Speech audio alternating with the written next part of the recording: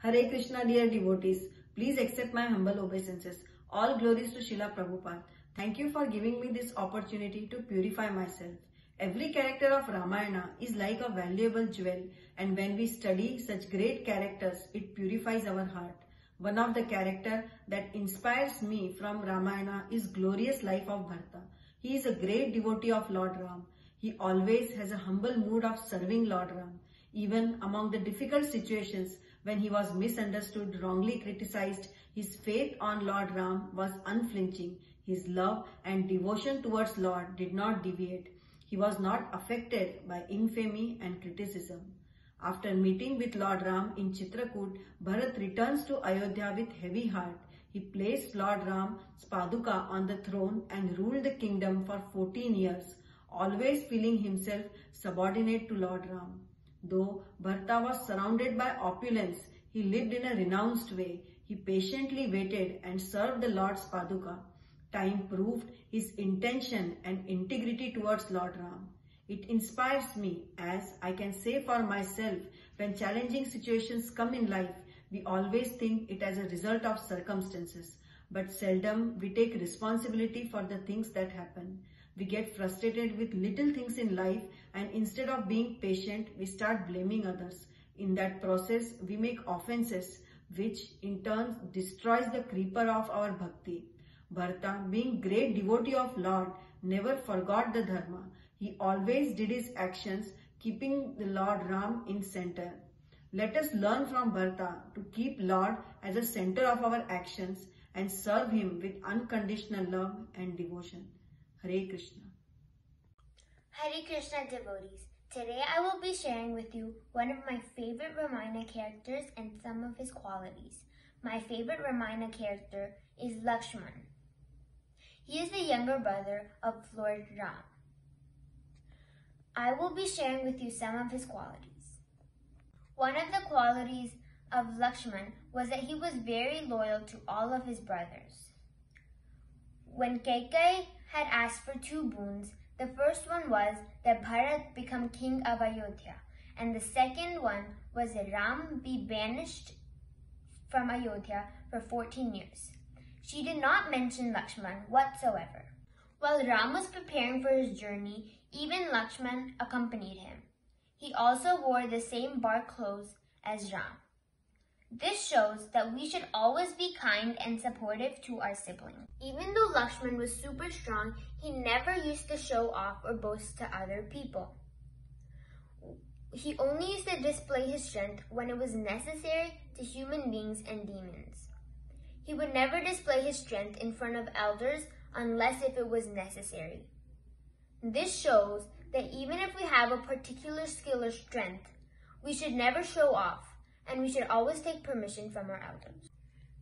Lastly, Lakshman showed that no matter how big or how small our service to the Lord is, we should do it to our best ability. During exile, Lakshman did not sleep for 14 years so that he could serve and guard Sita and Ram. I hope you learned something from this. Who is your favorite Ramayana character? Hare Krishna. Hare Krishna, everyone. The most favorite character from Ramayana for me is Hanumanji. Hanumanji inspired me in many ways, like boldness, courage, decision making, etc. But one particular incident which inspired me a lot, not only inspiring, from that inspiration, I still follow that same thing what Hanumanji did on this particular incident in my real life till this date. The incident is when Lakshman was injured in the war, and only the Sanjeevani herb could save his life. So Rama was instructed Hanumanji to go and bring the Sanjeevani plant, which is in Dronagiri Hills. So Hanuman went there, but he could not identify which plant is Sanjeevani plant. So he was confused for a second, and then he decided, okay, why not I take this entire hill so that the doctor can pick up the right plant and save Lakshman's life, because I don't have a, time to go and come back for the right plant again if whatever I am taking is a wrong one. So he made the right decision and he picked up everything, the entire hill, and went there. As expected, the doctor picked up the Sanjeevani plant and he cured Lakshman's life. So here, whatever the Hanumanji did, the decision of taking the entire hill is the right decision, I would say. Exactly like this, one incident happened in my real life also. 10 years back, I went to India with my family. When I reached the airport in the airline counter, I gave all the passports and OCI booklet and everything, OCI, Overseas Citizenship of India. But the person who is in the counter, he said, for your son and daughter, I do not see OCI stamping on the passport, so I cannot allow them to board.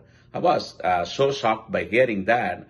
And I told him that, we have a OCI booklet, but he said, no, the OCI should be stamped on the passport, American passport.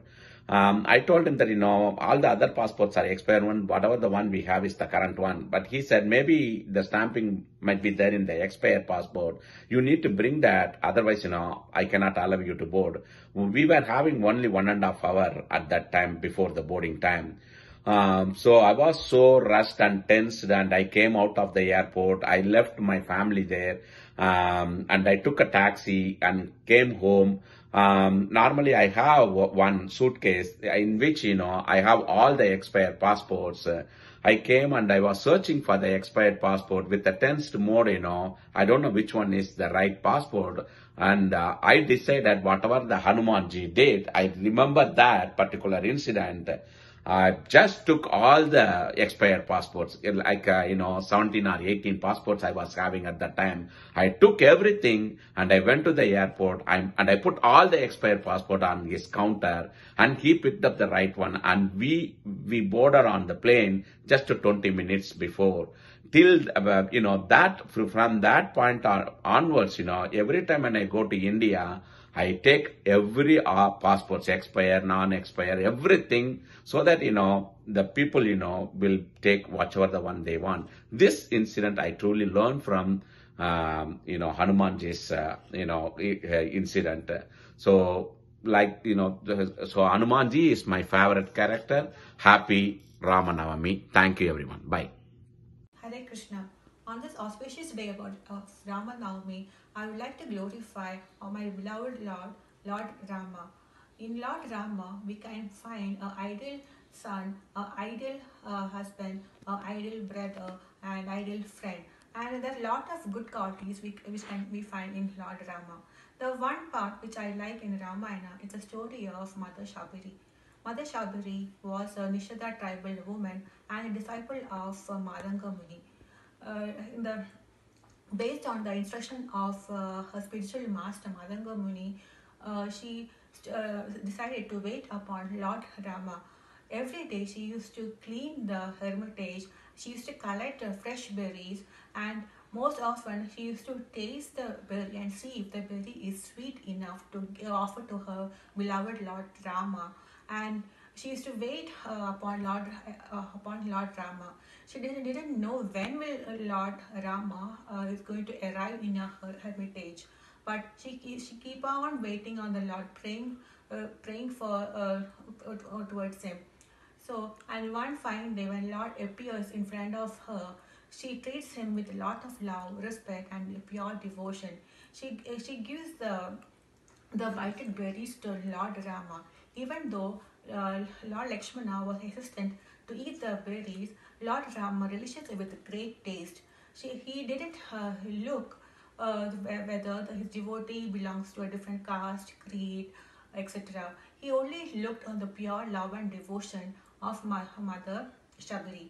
And when he told even Lakshmana, this is the best prasadam offered to me with love and devotion. So it shows that and how Lord reciprocates to the love and devotion of his devotees. So on this blessed occasion, I would like to say, like, whatever service we get, whether big or small, like we have to do it with our whole heart, with sincere love and devotion to Lord Rama. Happy Rama Navami. Hare Krishna devotees, today I will be telling you about my favorite character from Ramayana. My favorite character is Sita because people from all ages and types can learn something from her. One thing that we can learn is to make our decisions wholeheartedly and not worry about the outcome and not complain about the outcome either. Sita had the courage to take responsibility for all her decisions and all the outcomes of the decisions.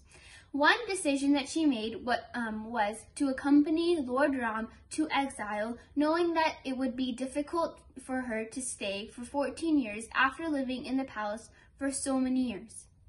Another decision that she made was to give fruits to Ravana disguised as a saint and cross the Lakshman Rekha, knowing that she had just put her life in danger. Another decision that she made was to not come with Hanuman back to the exile place with Ram. Instead, she stayed at Lanka and waited for her husband to come and punish Ravana and take her back to himself.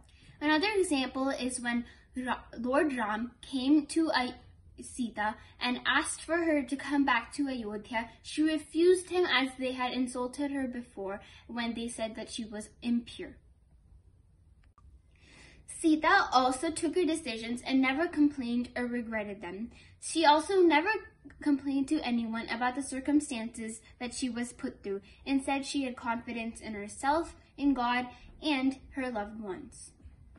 After listening to this story, we can learn that self-respect is a must and cannot come through any relationship. We must build it for ourselves. After knowing that she was not impure and she was God, she still did Agni Pariksha to prove her purity. Still, Ram and people from Ayodhya said that she was impure and abandoned her from Ayodhya. When they came back for the second time to where she was staying, she did not go with them because when she was pregnant and she had no place to go, they had abandoned her and not let her come back to Ayodhya. And from one thing we can learn from Sita's life is that we should always find all solutions to our problems instead of complaining about them because they will get you nowhere. Another thing we can learn is that we should respect ourselves because if we don't respect ourselves, no one else will respect us. The biggest thing we can learn from Sita's life is that we should take responsibility for our actions and their outcomes. Hare Krishna.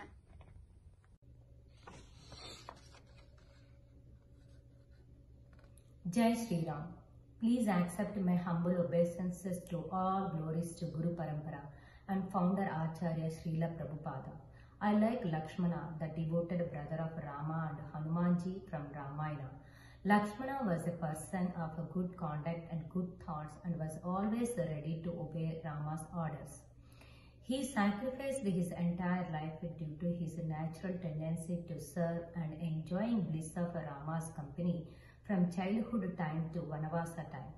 I attracted his submissiveness attitude in serving Lord Rama and Mother Sita. I am sharing memories from Ramananda Sagara Ramayana serial when I was young. I have seen a couple of people who followed his footsteps and felt so much inner satisfaction by serving elders' orders.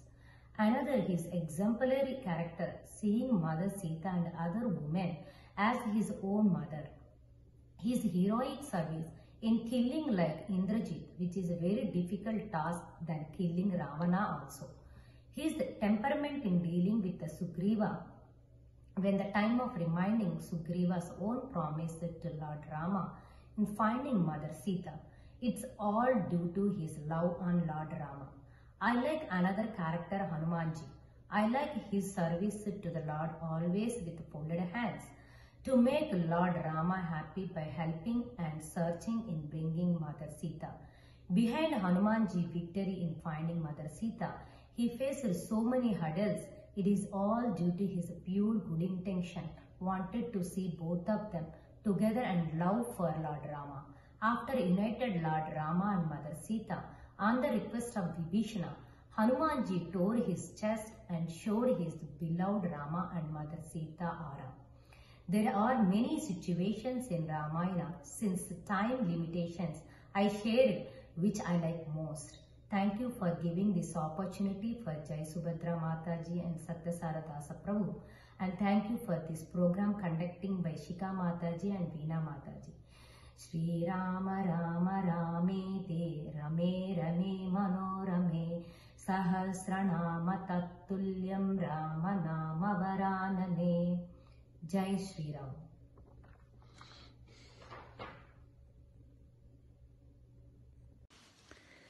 Hare Krishna everyone. Today I was asked to talk about my favorite character in Ramayana and why that character inspires me. As always, Lord Hanuman has inspired me in Ramayana, and I have two reasons. First reason is kind of small, but it's pretty interesting to me, is that Lord Hanuman practiced chanting of holy names for devotional service in Treta Yuga. The chanting of holy names is the Yuga Dharma for Kali Yuga, but for Treta Yuga, the Yuga Dharma is the Yajnas, right? Like we talk about Ashwamedha Yajna and everything in Treta Yuga. So Lord Hanuman practicing the chanting of holy names in that period is pretty interesting to me. Second, Lord Hanuman also through his one of the Leelas has told us how to do a really difficult job, any difficult job for that matter. One of the Leelas that he did, or feats in English, would be the jumping of mountain from India to Sri Lanka, right? Crossing the ocean from India to Sri Lanka by jumping from the Mahendragiri mountains. Before that is one of the toughest tasks, right? Very superhuman task that can be compared to more today's difficult task, right? So in order to accomplish that, first Hanumanji, he first standing on the top of the mountain before he makes a jump, he first offered his prayers to his mom, dad first, and his guru, right? And afterwards he offered prayers to the Lord Ram. So with high degree of faith in Lord, he jumped the mountain, and when he on his flight to Lanka, he first encountered a mountain that kind of like sprung up from the ocean, and that mountain is called Menaka Mountains.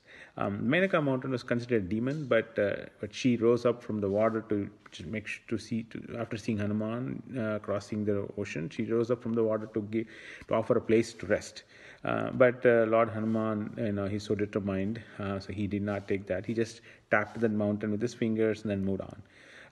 And secondly, Lord Hanuman encountered another demon called Surasa. So Surasa is particularly important because as Surasa can grow in size to eat anyone flying through this ocean, right, trying to cross the ocean. So as Hanuman also puffed up, he also grew up in size, and Surasa also equally grew up in size. So there's a competition going on between the two. But then Hanuman realized, like, hey, that's not what I'm here for, to show my power here. So he realized that my objective is to deliver the message of Lord Ram to Sita. So Lord Hanuman realized that quickly, and then he shrunk himself to a dust, and he went into the mouth of Surasa and came out of the mouth of Surasa, and basically, like, getting past her basically. So that shows that's an important thing. Like, we shouldn't be. That shows that the reduction in size of Lord Hanuman is compared to the reduction in ego. So if you have to do a tough task like this, you should not have much ego. You should reduce your ego. That's what he's trying to explain through the Leela. And then third, he flew towards flight to Lanka. He also saw a lot of beautiful women who are like abducted by Lord Ravana, by Ravan, in the courtyard, in his courtyard, right? So he did not get distracted as well. So he then went past them, and then finally saw Mother Sita in the end. So through this Leela, Hanuman tells us a secret here to do a very complex task.